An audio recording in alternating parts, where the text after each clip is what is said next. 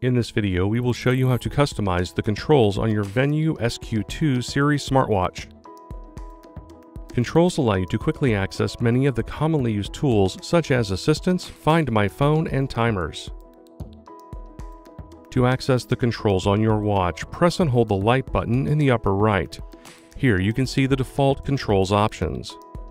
Press and hold the bottom button to customize the controls menu. To remove a control, touch a control, then touch the trash can icon.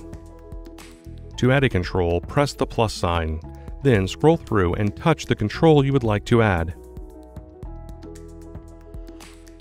If you would like to change the order of the controls, touch a control, then touch another control to swap their positions.